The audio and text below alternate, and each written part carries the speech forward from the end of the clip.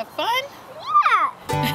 I always wanted to have a house full of children. That was my purpose. When anyone asks you, like, hey, what you want to be when you grow up? I told them I wanted to have 50 children. They all thought I was nuts. And that's why I'm a foster parent. No. Let them stay in here. And I take in animals when people thinking they're gonna get rid of them, and I'm scared they might get put to sleep. So I'll take them. Oh, Jesse. We did have guinea pigs, but they seem to die. I don't know why. Every Saturday morning at 6 o'clock, I get up, get dressed, and I go garage shopping. I could see something that I could make something out of it, and that I could turn it into something really nice.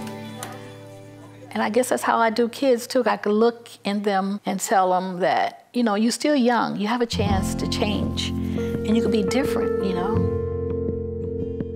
My childhood was really dysfunctional. Back in the 40s when I was born, it was really taboo for a lady to have a child out of wedlock.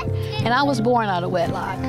So I was like, from this person to that person to this person to that person. And I felt like no one really wanted me. I like to take in kids that really have a terrible childhood like I did. My foster kids, they come from all types of environment, but I want to make a difference in their life, if it's just for a week or a month, show them that it is a different way you can live. I still try to instill in them a good Christian life and have faith in God. Teach the kids, don't be ashamed of who you are or where you came from. Start right now and make it different. People think that I'm crazy because at my age, I want to take care of little kids. But I love it. I get a joyful feeling, and I love what I'm doing. I really do.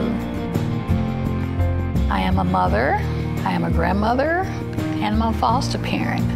I love garage shopping. My name is Elizabeth Barkley, and I am a Mormon.